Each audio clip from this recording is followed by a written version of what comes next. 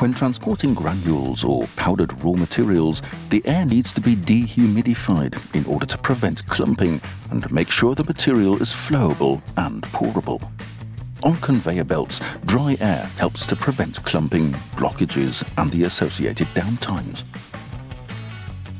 In the case of products that need to be processed at very low temperatures, such as frozen dough pieces, there is a risk of ice formation if humidity is not adequately regulated. If the air is too humid, ice crystals form underneath the dough pieces. As a result, they freeze onto the conveyor belt and can no longer be transported.